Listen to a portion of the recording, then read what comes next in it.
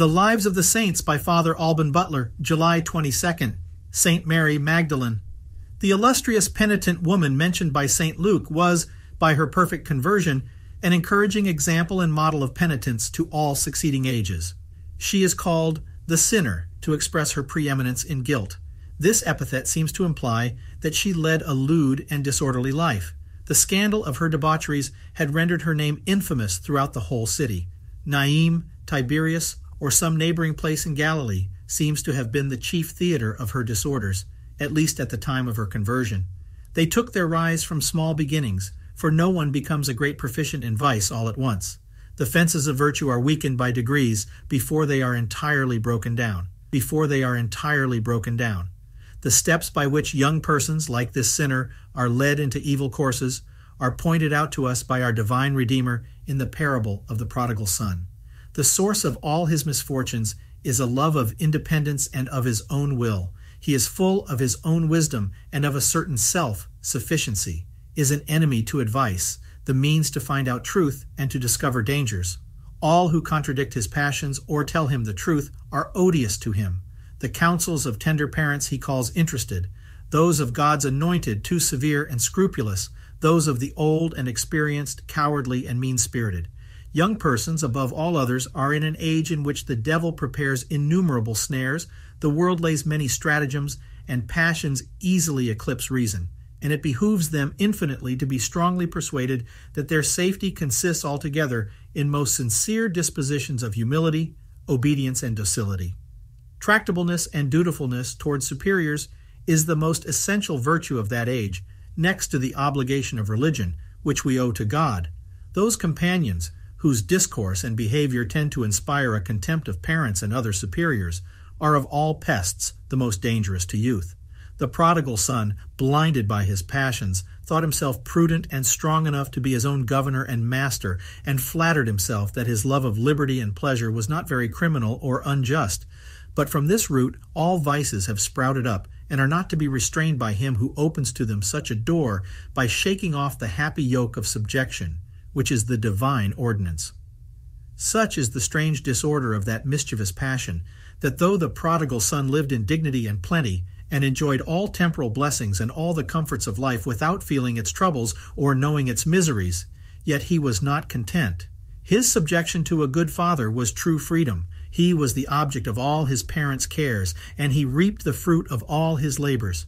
But so distempered was his soul that the constraint of this tender guardian's watchful eye seemed to embitter all his pleasures, and such an obedience appears to him an insupportable burden and slavery, which therefore he would shake off to have no other law but his own will. This was his capital enemy, though he would not be so persuaded, and by indulging it, he fostered a young tiger in his own bosom, which soon grew too strong for him and tore him to pieces. We are astonished at the quick progress which the passions make when once the bridle is let loose. The prodigal youth, seeing himself possessed of that dangerous liberty which he had so passionately desired, full of false joy at the prospect of imaginary happiness, went into a foreign country, to be at a greater distance from all troublesome advisers. His passions, being so far yielded to, had no longer any bounds, and he denied his heart nothing of its irregular desires, being no longer master of himself. Unthinking and blinded, he soon squandered away his fortune without keeping any accounts or knowing how it was spent. He was surprised to find his hands empty and himself starving, and that he had not yet found those enjoyments which he had promised himself, instead of which he had met with nothing but shadows and miseries. Nevertheless, cleaving still to so treacherous a world, and yet entertaining desperate foolish hopes of finding happiness in it, he went on in the pursuit of his passions, and losing himself daily more and more in the mazes of sin, he was at length reduced to have no other company but that of the most filthy of beasts, and almost to perish with hunger at the heels of the hogs which he was condemned to serve and fatten. This is a true picture of the sinner who has thrown off the holy yoke of God and has enslaved himself to his passions. How earnestly ought every Christian to pray that God may always so strengthen his resolution with his grace that he may never receive any other than his sweet and holy law. What completes the misfortune of the habitual sinner is that few who have fallen into that gulf ever sincerely rise again. The very afflictions which converted the prodigal son throw thousands into despair. God's powerful graces are weakened after having been long contemned, and habits grow stronger than reason. When the poison of sin has sunk deep into the heart, it is not expelled by an ordinary grace. Of such a sinner that curse is pronounced, that even in his old age, if he ever arrive at it, his bones shall be filled with the vices of his youth, and they shall descend with him into the grave, and shall sleep with him in the dust. Christ indeed came from heaven to save all such. In his tender compassion for their miseries, he invites them to return to him, and for their encouragement has shown a remarkable example of his mercy in our saint. Having considered in the image of the prodigal son the unhappy steps by which she fell, we shall, with greater edification, take a view of the circumstances which have given so great a luster to her repentance. Jesus, not long after he had raised to life the son of a widow at Naim, a town in Galilee, was invited to dinner by a certain Pharisee called Simon, who seems to have lived in the same town or some neighboring city, as Calmet shows. Our Lord was pleased to accept his invitation, chiefly that he might confound the pride of the Pharisees by manifesting the power of his grace in the wonderful conversion of this abandoned sinner. His bowels had yearned over her spiritual miseries, and he spread upon her soul a beam of his divine light, which penetrated her understanding and her heart so effectually that, listening to the interior voice of his grace, she saw the abominable filth and miseries in which she was plunged, was filled with confusion and horror, and conceived the most sincere detestation of her ingratitude and baseness. Our Lord went to the banquet in great joy to wait for the soul which he himself had secretly wounded with his holy love, and which he was pleased to draw to him in the midst of a great assembly, that by her public repentance she might repair the scandal she had given, and he might give to all succeeding ages an illustrious instance of his mercy towards all repenting sinners. She began her conversion by entering into herself. As her fall was owing to inconsideration, so doubtless her first step towards repentance was serious reflection on the misery of her present condition, the happiness she had forfeited, and the punishment she was to expect. From these considerations she raised her thoughts to others higher and more noble, those of divine love, reflecting who he is, whom she had so grievously offended, and how excessive and incomprehensible his goodness is, which she had so long and so basely slighted. This motive of love, to which Christ ascribed her conversion, drew from her eyes a torrent of tears, and made her cry out with the prodigal son that she had sinned against heaven. That model of true penitence forgot his corporeal miseries and all other circumstances of his fall, being full of this reflection alone, how he could be capable of offending so good a parent. He acknowledged himself unworthy to be again called a child, yet he deferred not a moment to restore his heart to him to whom he owed it, and, confiding in his indulgence, threw himself upon his mercy, hoping by his goodness to be admitted among his hired servants. In the like dispositions does our penitent raise her heart to God. She hearkens not to the suggestions of worldly prudence, which might seem to require some time for deliberation, for settling her concerns, or for taking proper measures about her conversion itself. The least delay appears to her a new crime, a fresh aggravation of her misfortune. She was informed that our divine Redeemer was at table in the house of the Pharisee. She did not so much as think of the disgrace to which she exposed herself by appearing before a numerous and honorable assembly, of the reproaches and disdain she was to expect from the Pharisee, or the fear of moving Christ himself to indignation by an unseasonable importunate address. One moment's delay in seeking her physician seemed too much, because her heart was now wounded with divine love. Sinners who, in returning to God, think too nicely that they have temporal interests to provide for, friends to please, and opportunities to wait for, are far from the dispositions of this happy penitent. She found mercy because she sought it before all things. Had she dallied with grace, it would have been justly withdrawn. Had she been for compounding with her passions, they would have again enslaved her more strongly than ever. She found all difficulties vanish in a moment, because her conversion was sincere and perfect. By one steady resolution the work is done. What further deliberation can one that has sinned require than that the gate of mercy is yet open to him? Let him at all rates make haste to find it, though for this he should sacrifice everything else. So insupportable to this holy penitent was the stench of her own filth and the load of her guilt, that she could not defer the remedy an hour longer to wait for a better opportunity, or to inquire if our Lord was at leisure to hear her, and a firm confidence in his boundless mercy was her encouragement, and her strong assurance that he would not reject her tears. When the prodigal son said to himself, "I will arise, and will go to my father," we might have asked him, says St. Peter Chrysologus, what he trusted to for his pardon, upon what he grounded his confidence, upon what hope or assurance he presumed to appear in the presence of him whom he had so heinously offended. His answer would have been, "This is the assured ground of my confidence, that he is my father. I have forfeited all title to the name or rank of his son, but he hath not lost the quality or affection of a parent. I want no stranger to intercede with the Father. The tender affection of his own breast pleads powerfully within him, and is sure to incline him in my favor. His paternal bowels are moved, and yearn to restore to a son by pardon that life which he formerly gave him by birth."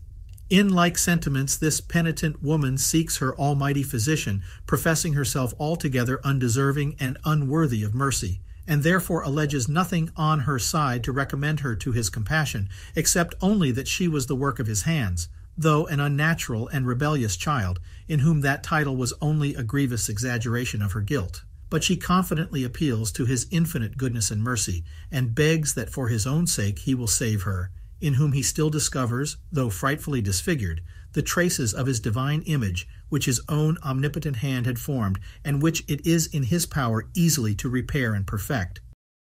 In these dispositions she bolted into the chamber where Jesus was at dinner with the Pharisee, and regardless of what others thought or said of her past life, or of her present boldness, she made up to her Redeemer and Physician. She durst not appear before his face, and therefore went behind him, and the nearer she approached his sacred person, streams gushed more abundantly from her eyes. She reflected how basely she had defiled and sought to destroy her own soul, and how impiously she had robbed Christ of many other souls, whilst he was come from heaven, and was ready to sacrifice himself on the cross for her and them. And at this and other like considerations, she was not able to moderate her grief.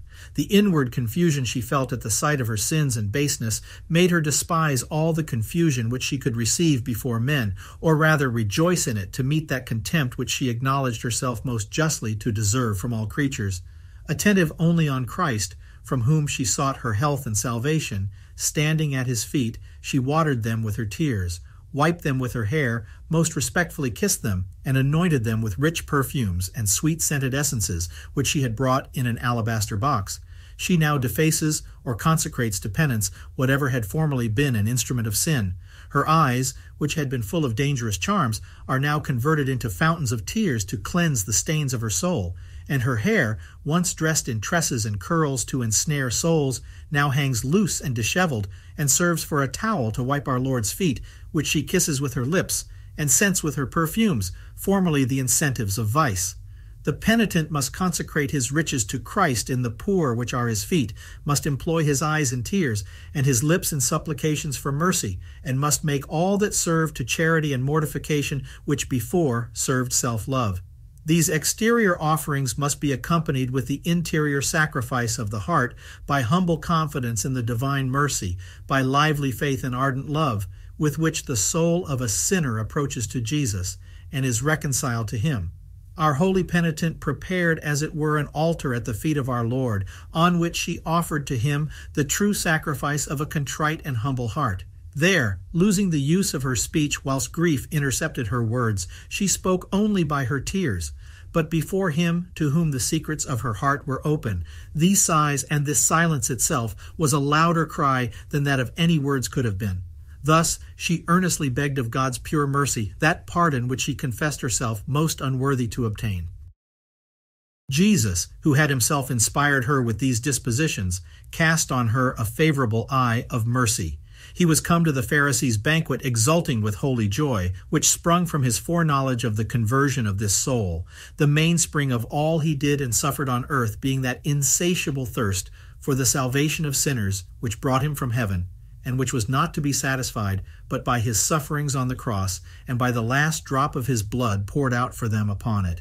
In these sentiments he had testified that it was his delight to converse with sinners out of compassion for their miseries, being desirous to draw them out of that gulf into which they had blindly plunged themselves.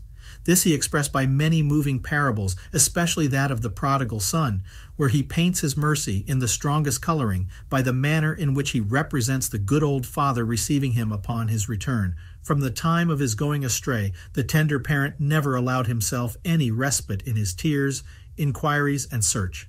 At length, from an eminence in which he looked about on every side, still hoping he should one day see him return, he descried him at a distance. He saw only a disfigured, languishing, and frightful spectre, the wretched remains of a debauchee and rake worn out by riots and revellings, his features horrid and defaced, his body resembling a walking skeleton, but half covered with a few filthy rags.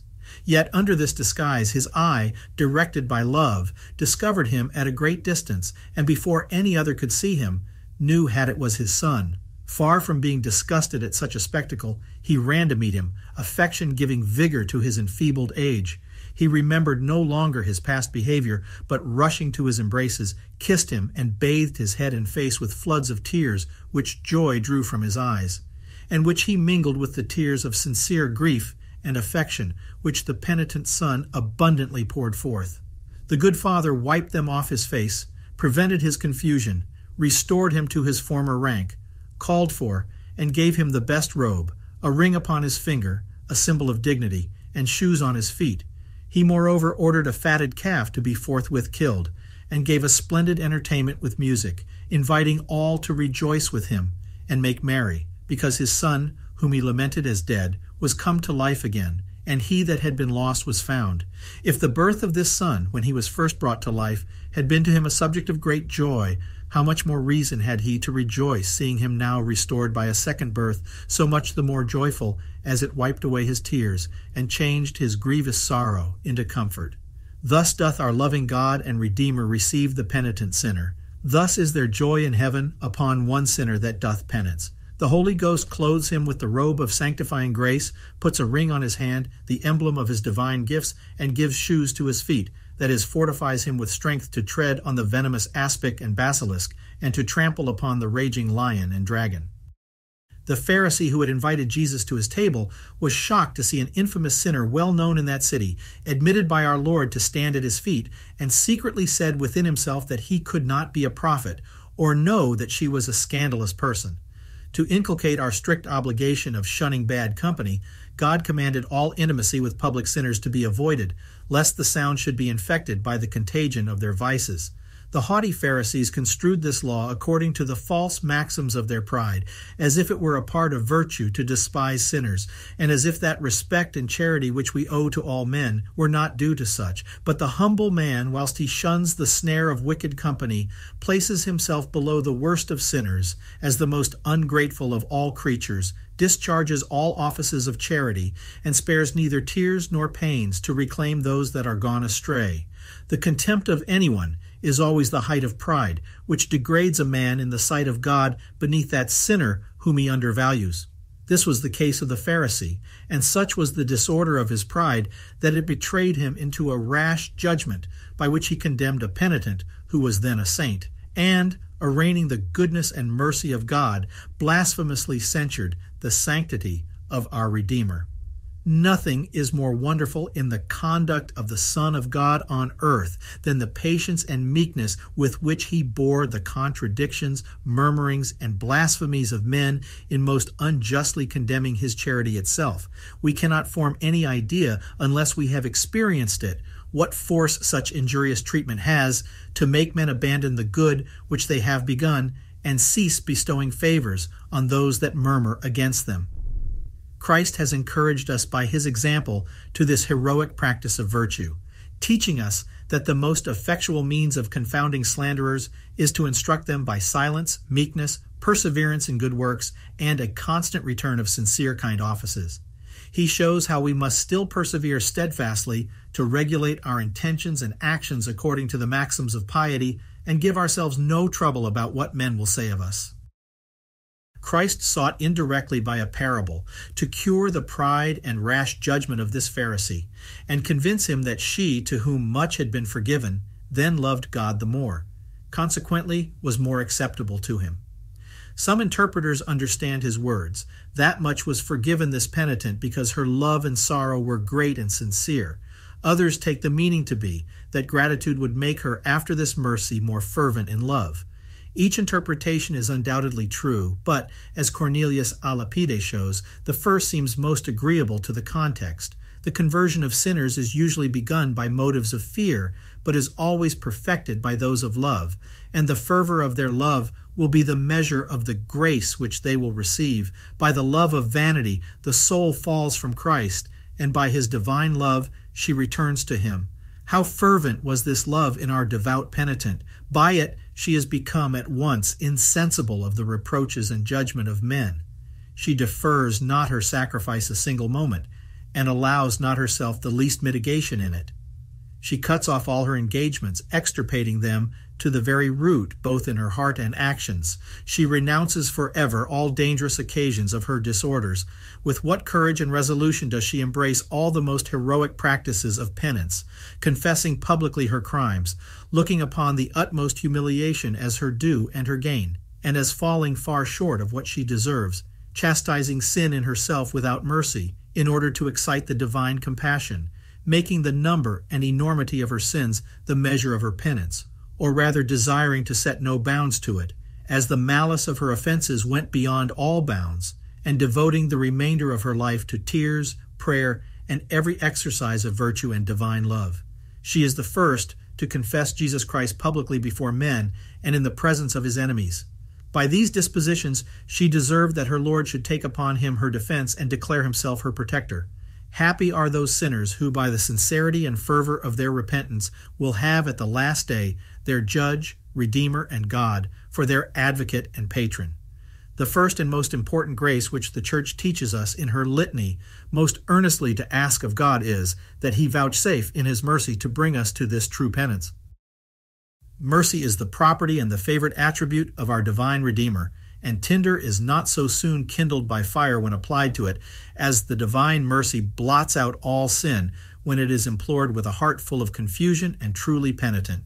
Hence Christ assured this humble sinner that her offenses were canceled, and that her lively faith, animated by ardent charity, which drew from her eyes tears of repentance, had saved her, and he ensured to her that solid and happy peace, which is the fruit of such a repentance.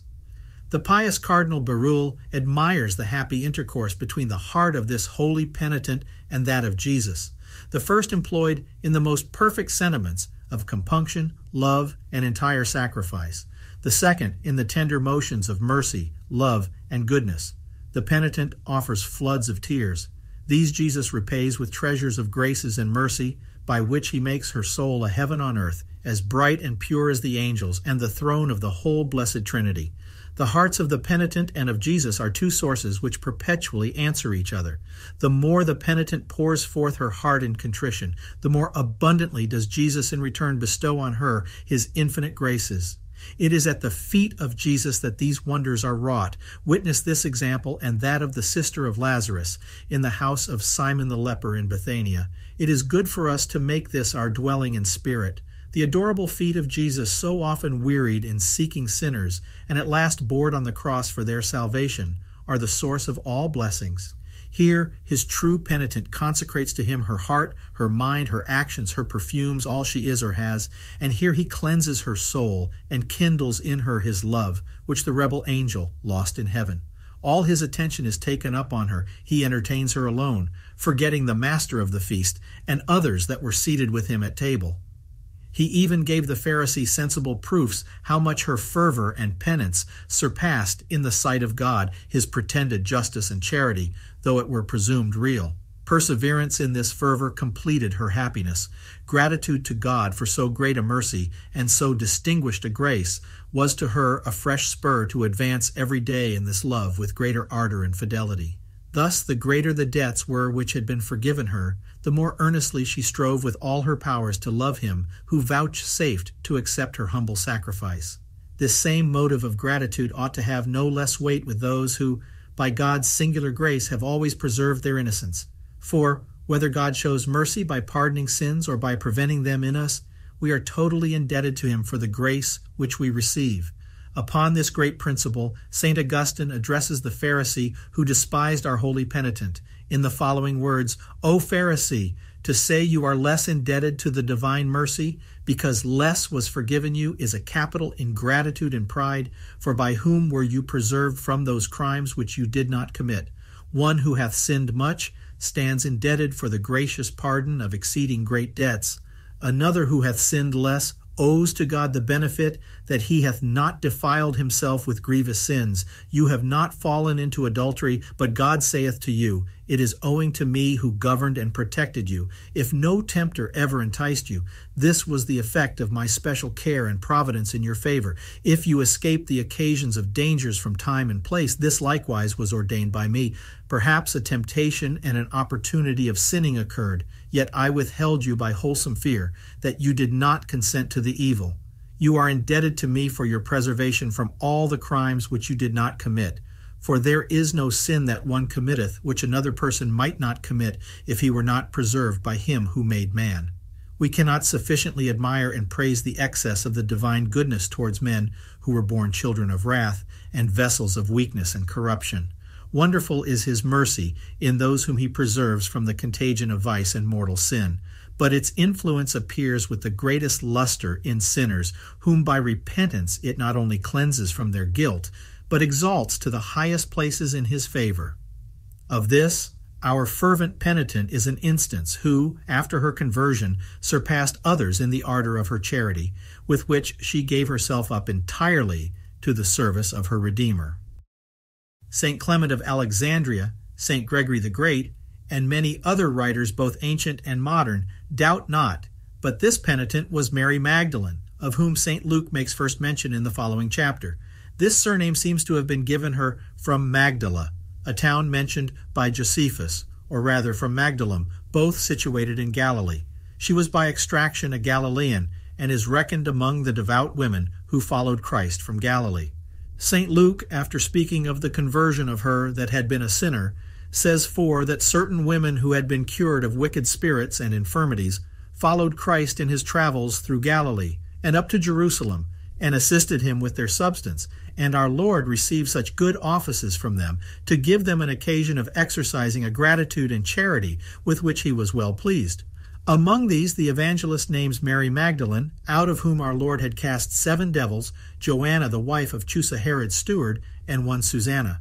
St. Gregory the Great, Lightfoot, and some others, by these 7 devils, understand 7 capital vices of which Magdalene was cured by her conversion. But Maldonat, Grotius, and others doubt not, but she had been literally possessed by 7 evil spirits, by whom she might be agitated at intervals, and which were cast forth at her conversion. Gratitude and devotion, having attached her to our divine Redeemer after so great a benefit, she followed him almost wherever he went, that she might have an opportunity of listening to all his sacred instructions, and of exercising her charity in ministering to him her substance. She attended him in his sacred passion, and stood under the cross on Mount Calvary. For her to arrive at the summit of divine love, it was necessary she should pass through the sharpest trials. No one, says Thomas à Kempis, was highly rapt whose fidelity was not sooner or later put to the test, for he is not worthy of the high contemplation of God, who hath not for God's sake been exercised with some tribulation, and the trial going before is usually a sign of ensuing consolation. A great mystery is contained in those words of the evangelist. There stood near the cross of Jesus, Mary his mother, and his mother's sister, Mary of Cleophas, and Mary Magdalene. Happy association, happy state and situation near Jesus on his cross, cries out the devout Cardinal Berulle. This is a new order of souls which consists in the spirit, in the interior, and is invisible to men, but visible and glorious to the eyes of God and the angels. An order of souls crucified with Jesus and through Jesus, which takes its birth from his cross. The order at the same time, both of the cross and of heaven.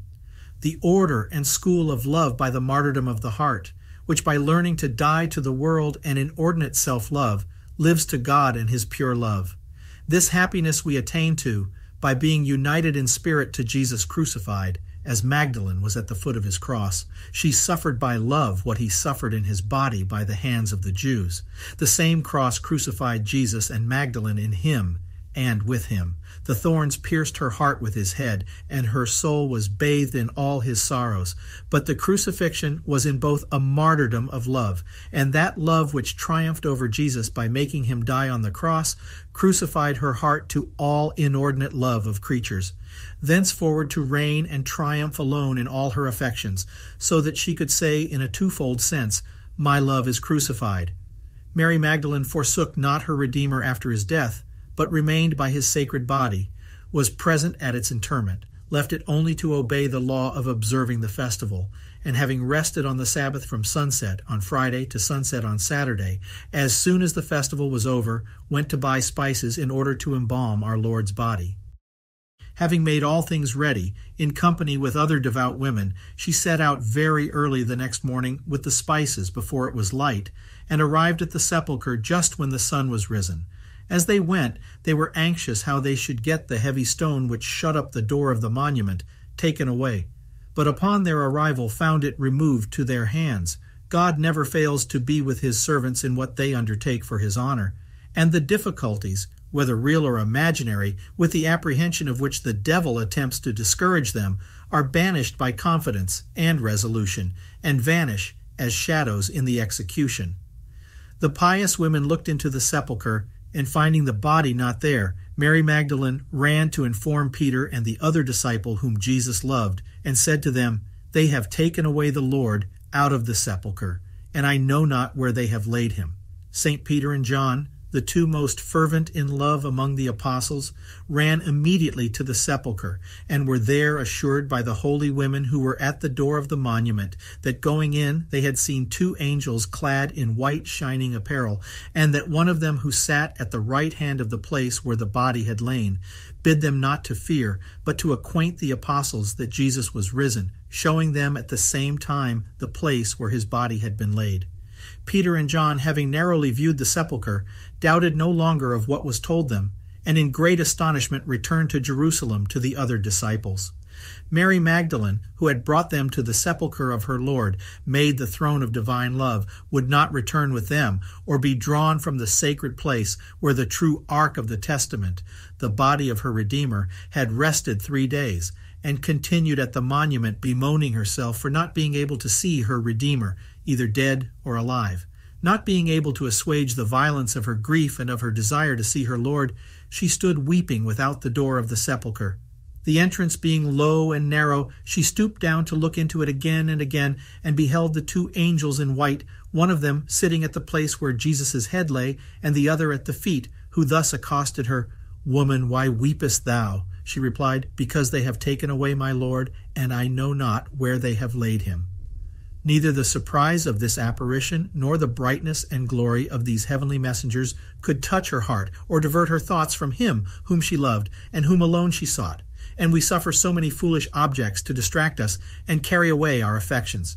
In her answer to the angel, she called him my Lord, to express the share which by love she had in him, and her title to him as her God, Lord, and Redeemer. Afterward, to the apostles, she calls him the Lord, to excite them to duty and love to the common Lord of all creatures. But why did not these angels inform her that he whom she so earnestly sought was risen in glory? Doubtless, because the Lord of angels would reserve it to himself to give her that comfort. Blessed be thy name forever, O adorable Jesus, who so tenderly wipest away the tears of thy servants with thy own hand and sweet voice, and convertest their sorrow into transports of inexpressible joy. Jesus first manifested himself to the Magdalene in disguise to make a trial himself of her love. But his tenderness could not suffer a delay, and he soon discovered himself openly to her, for as soon as she had returned the answer above mentioned to the angels, she turned about and saw Jesus himself standing by her, but took him for the gardener. He asked her why she wept and whom she sought. She said to him, "Sir, if thou hast taken him hence, tell me where thou hast laid him, and I will take him away."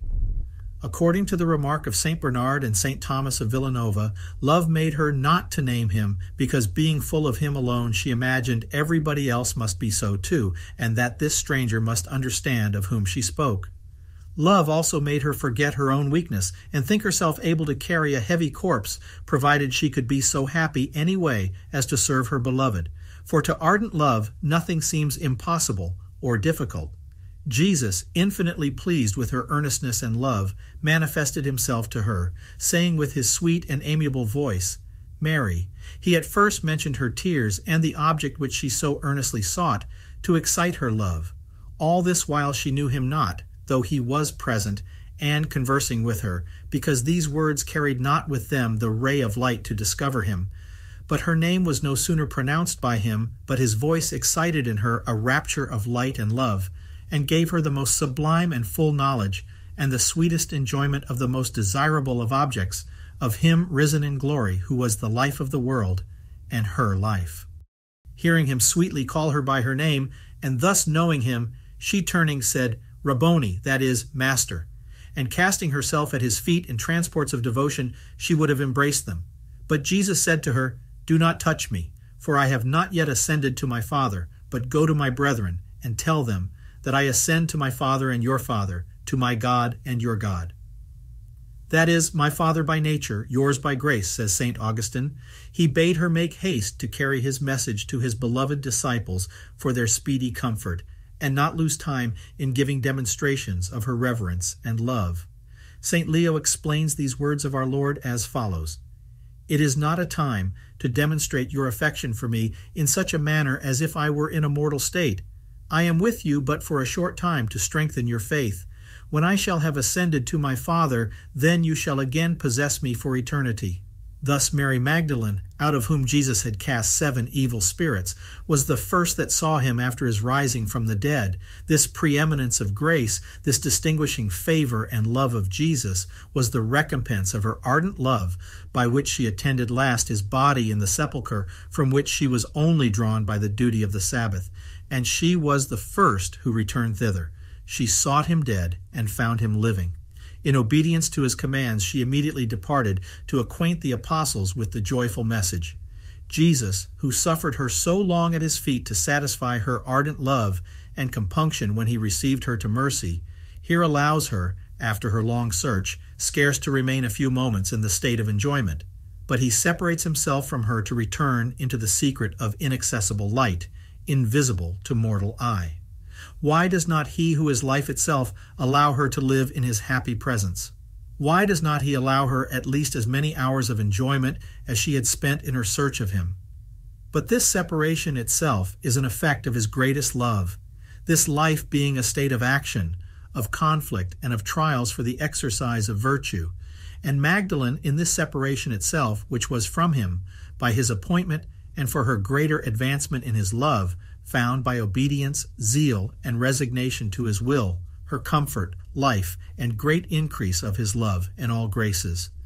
The other devout women who had seen the angels at the sepulchre in their return to Jerusalem were also favored with an apparition of our Lord. He having met and saluted them, they prostrated themselves at his feet and embraced them, worshiping him, though they were greatly afraid. Jesus bid them not fear, but go and tell his brethren that he would go before them into Galilee, where they should see him. It is an ancient popular tradition of the inhabitants of Provence in France that St. Mary Magdalene, or perhaps Mary the sister of Lazarus, St. Martha, and St. Lazarus, with some other disciples of our Lord, after his ascension, being expelled by the Jews, put to sea and landed safe at Marseille, of which church they were the founders, St. Lazarus being made the first bishop of that city. The relics of these saints were discovered in Provence in the 13th century, those of St. Mary Magdalene at a place now called St. Maximin's, those of St. Martha at Tarascon upon the Rhone, and others in St. Victor's at Marseille. They were authentically proved genuine by many monuments found with them in these several places.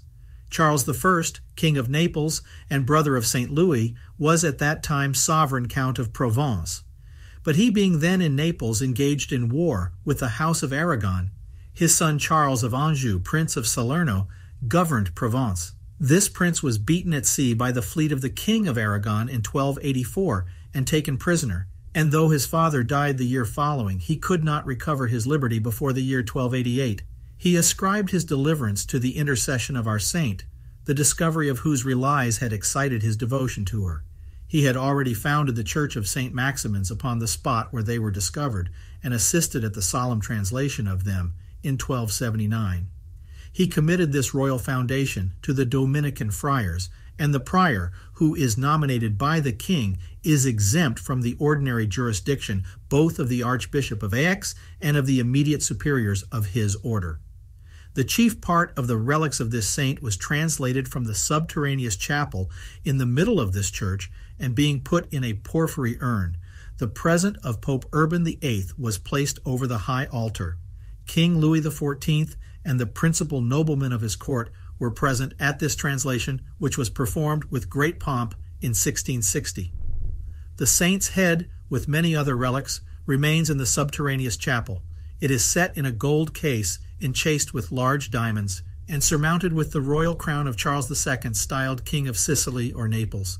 Before it is a curious statue of Queen Anne of Brittany on her knees, made of enameled gold. 3 leagues from St. Maximin's towards Marseille is a famous solitary convent of Dominicans situated on a very high rock, encompassed on every side with wild deserts and mountains. It is called Les Baumes, which in the Provençal language signifies holy cave. It was anciently a celebrated hermitage and is a place now resorted to by pilgrims out of devotion to this glorious saint.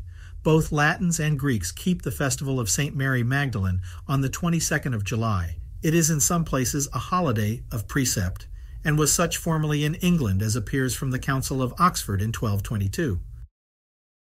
The pious Cardinal Bérulle was most tenderly devoted to this great saint, whom he called his principal patroness, and nothing can be more affecting in sentiments of compunction and divine love than the discourses which he has left us in her honor. She is the excellent model of penitence. If we have sinned, why do not we by her example speedily lay hold of the sovereign remedy of penance? If violent temptations and terrible enemies seem to stand in our way, if the world allures us, if the devil fights fiercely against us, and unbridled passions are rebellious and clamorous, other penitents have courageously surmounted greater obstacles than we can meet with. God incites us no less than he did them, and he is no less ready to fight in us and for us. Jesus holds out the crown to encourage us, and has already prepared the banquet of spiritual joy and sweetness for us at our return. If we arise in earnest, he will come, and will make his solemn supper in our soul, and there will be exultation and a voice resounding praise through the whole heavenly court. But we must never think our penance accomplished, must never put a stop to our tears so long as we remember that we have sinned. God prolongs our life that we may continue to weep for our ingratitude in having offended him. If our conversion be sincere, to make amends for past losses and offenses, we must consecrate to the divine service with the utmost fervor all our time and all that we are to do. The Magdalen, after Jesus Christ had rendered himself master of her soul, had neither heart nor liberty but to give herself entirely to her deliverer.